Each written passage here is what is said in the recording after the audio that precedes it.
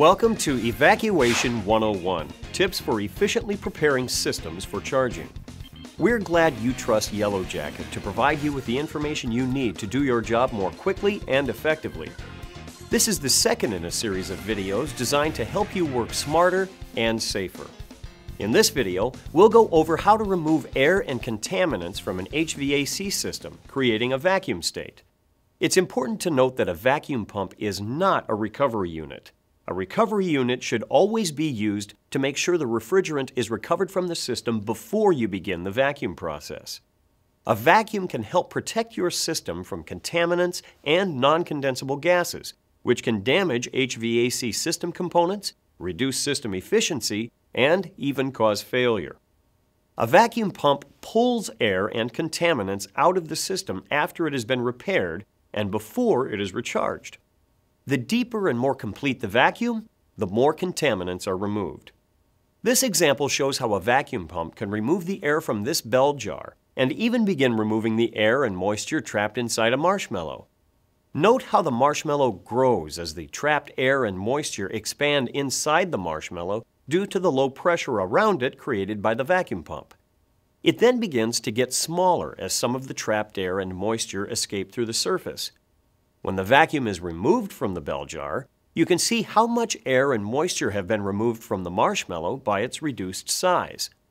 A vacuum pump will have the same effect on a refrigeration system, removing air and moisture trapped in the system components and even in the compressor oil. A quality vacuum pump will consistently pull a deep vacuum of 50 microns or less. Some will even pull as low as 15 microns.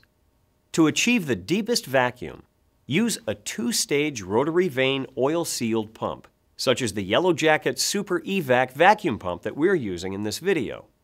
This video will present you with tools and methods to help you improve your evacuation skills and become more efficient on the job. All projects start with safety, and evacuation is no different. Always read and comply with all warnings and instructions found in the manufacturer's manual before operating any pump. When working with tools and machines like a vacuum pump, it's always wise to wear safety goggles. Some pumps come with an exhaust cap, which should be in place when your pump is not in use. If you forget to remove this cap, it's likely to pop off upon startup. So first, remove the cap, and second, simply keep your head clear of the pump when starting up, just to be safe. Never block the exhaust port. Make sure the area around it is free. Always use a grounded 3-prong outlet and extension cord. Inspect electrical cords for damage before using them, and keep the cords dry throughout the process.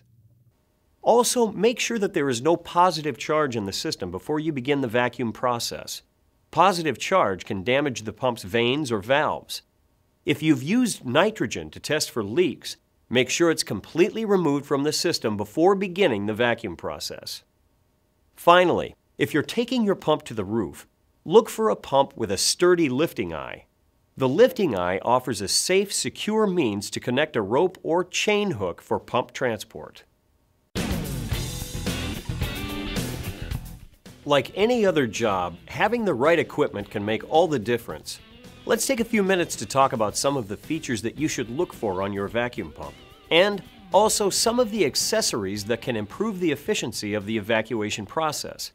To reach the deepest vacuum in the shortest amount of time, use a two-stage rotary vane oil-sealed pump in place of a single-stage pump. One feature that you'll find useful is a large diameter oil fill port. It makes adding oil easy and minimizes the risk of making a mess. It's important to be able to gauge how full the pump is when adding oil, so make sure your pump has an easy-to-read sight glass. Another seemingly simple feature is the oil drain plug. Again, look for a large opening. This will allow for quick oil drainage, which means you get your jobs done faster. Some pumps also come equipped with a vacuum gauge indicator, which will give you a coarse view of the vacuum being pulled. This one has a green zone, which corresponds to about 100,000 microns. If your pump can't pull into the green zone, then it's likely that you still have a leak. Once you do pull into the green zone, you can begin relying on the more precise measurements of an electronic vacuum gauge. We'll talk more about this in a few minutes.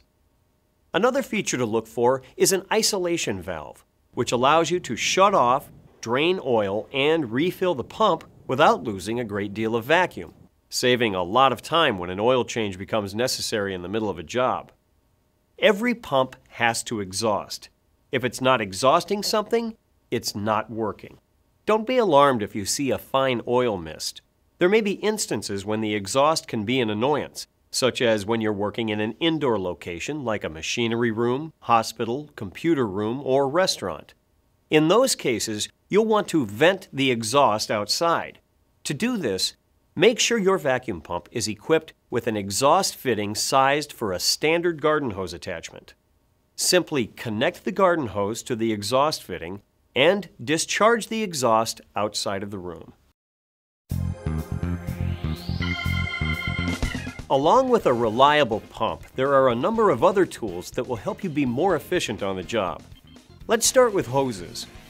First of all, always use the largest diameter hose that you can, even if your system has 1/4-inch fittings. In this case, look for a 3/8-inch hose with 3/8-inch fittings to attach to your pump. Also, use the shortest hose possible to get maximum evacuation speed. Long hoses will slow the process. Unlike rubber hoses, corrugated stainless steel hoses have no permeation. If you keep these clean and maintain them well, they will offer the most effective evacuation possible, job after job.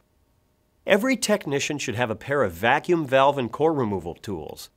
This tool allows you to remove Schrader valves from the system and evacuate through unrestricted lines for a faster and higher vacuum, which can save you a minimum of 30% in time.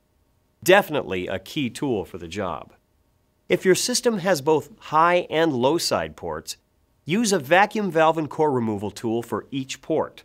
And ask your wholesaler about similar tools for use with R410A systems and mini splits where the fittings may be different.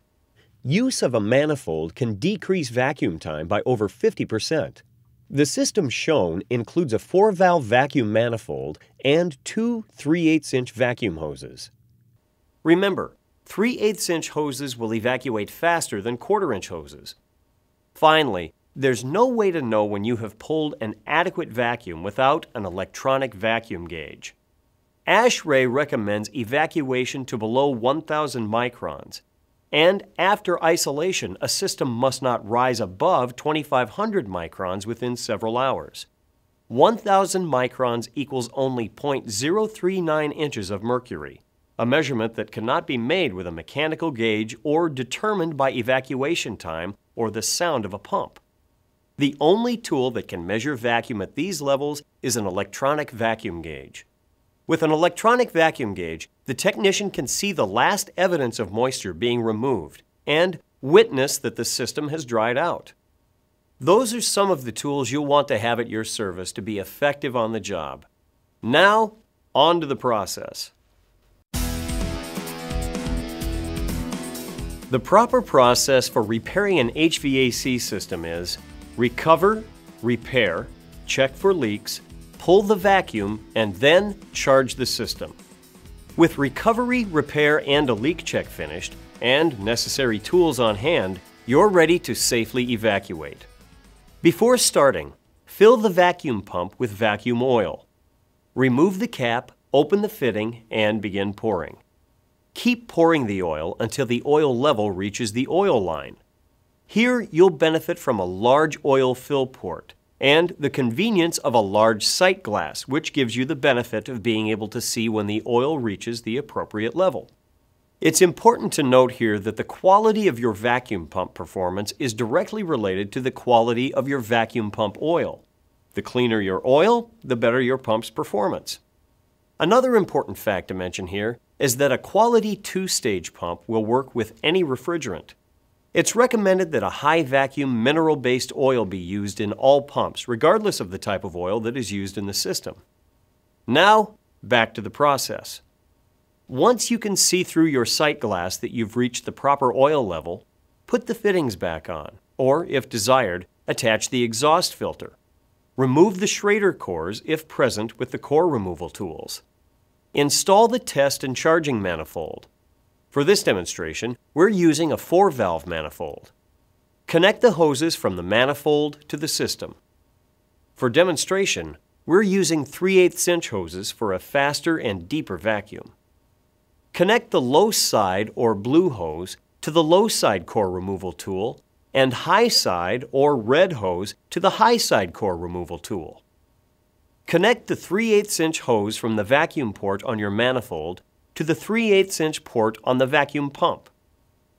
Connect the 4th hose from the manifold to the refrigerant cylinder. If you're using an extension cord, make sure you're using the proper gauge for your pump. Plug in the power cord for the pump. Now, open all manifold valves and make sure the vacuum valve and core removal tool ball valves are open. Start the pump. For cold weather starts, open the intake port until the pump reaches running speed and then close it off. You're now pulling a vacuum. It's important that the oil level remains steady when the pump is running for proper operation, about 1/2 to 5/8 up in the sight glass. If it falls too low, the vacuum pump could be damaged. If it's too high, it will increase the oil in the exhaust. Now connect the electronic vacuum gauge for accurate vacuum measurement, like this one from Yellow Jacket. The best place to measure vacuum is at the system, not at the pump. With a combination vacuum and charging valve on your core removal tool, you can attach the electronic vacuum gauge directly to the system and isolate it from the pump, hoses, and manifold for a true indication of the vacuum in the system. If you suspect an open or wet system, be sure to use the gas ballast feature on your vacuum pump. The gas ballast prevents water vapor from condensing in the vacuum pump oil by introducing a small amount of fresh air into the pumping chamber. Open the gas ballast just slightly and then begin to watch your electronic vacuum gauge. If the vacuum stays at a consistently high level of microns or doesn't pull down below 5,000 microns, your system still contains contamination or has a leak. Repair the leak before proceeding. A way to speed the vacuum process is to use a heat gun. This warms the molecules and gets them to leave the surface sooner, speeding the flow of vapor molecules to the pump. Remember to be careful because they do get hot and will take paint off systems. Once you've pulled a vacuum that meets the manufacturer's specifications, you can close the valves on the core removal tools. Observe the gauge. It's normal operation for a rise in microns to occur. This does not indicate a leak. However, if the rise continues to atmosphere, 760,000 microns, there is a leak in the system. Check the system manufacturer's recommendation for tolerance. Once you're satisfied with the reading, close the valve that connects the manifold to the pump. You can now shut off and disconnect the vacuum pump. Your evacuation process is complete, and you're ready for system charge. To charge, open the valve on the refrigerant cylinder. Add enough refrigerant to create a small positive pressure in the system. Just enough so it registers, or about 3 psi on the low side. You can now remove the electronic vacuum gauge and complete the charging process per the manufacturer's specifications. Once the charge is complete, you can replace the valve cores and remove the vacuum valve and core removal tools. It's a good idea to simply replace Schrader valves as they're not that expensive, and new valves will reduce the likelihood of system leaks.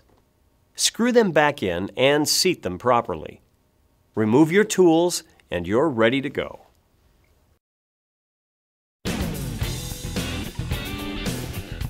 Now let's go over a few quick tips on maintaining your vacuum pump. Before storing the pump, replace the fittings, ensuring the O-rings are in place. At this point, it's also best practice to inspect the oil. Most manufacturers suggest that you drain the oil after every use while the oil is still warm and replace with fresh oil, as contaminated oil simply will not pull down. To drain, first open the isolation valve to release the vacuum on the pump. Drain the oil and replace with fresh oil. Make sure to properly dispose of the used oil. Take care of your investment and change the oil every time you use the pump. It will only work as well as the quality and quantity of the oil it contains. The Yellow Jacket Super Evac pump shown in this video has a number of features that will help you evacuate a system more quickly and efficiently. The larger oil capacity of the Yellow Jacket Super Evac pump means fewer oil changes because you have more oil available to remove contaminants from the system. The large diameter oil fill port makes adding oil easy and minimizes the risk of making a mess. The oil drain plug with a large opening allows for quick oil drainage, which means you get your jobs done faster. The threads on the solid brass fittings are coarse to reduce the likelihood of stripping. Finger tight is all you need to keep the oil safely contained. The easy-to-read sight glass lets you gauge how full the pump is when you're adding oil. The vacuum gauge indicator gives you a general view of the vacuum being pulled. When it reaches the green zone, which corresponds to about 100,000 microns, you can begin relying on the more precise measurements of an electronic vacuum gauge. Also, it's a good indication of whether or not your system leak has been fixed. If you can't pull into the green range of the vacuum gauge indicator, your system still has a leak. A feature that's unique to this Yellow Jacket Super Evac vacuum pump is this gas ballast valve. When opened just a bit, loose enough to move slightly, a limited amount of air can enter the pump.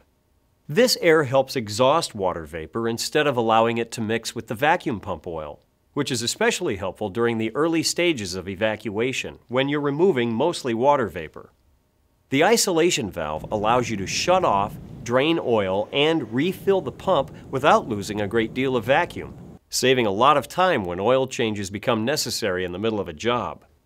Finally, the exhaust fitting on this unit is sized for a garden hose attachment, so you can exhaust to the outside if necessary. Thanks for taking the time to learn more about evacuation and the tips you can use to be more effective on the job. We're glad you trust Yellow Jacket to provide you with the best tools and training to do your job right. And we hope you'll continue to turn to Yellow Jacket in the future. Thanks for viewing.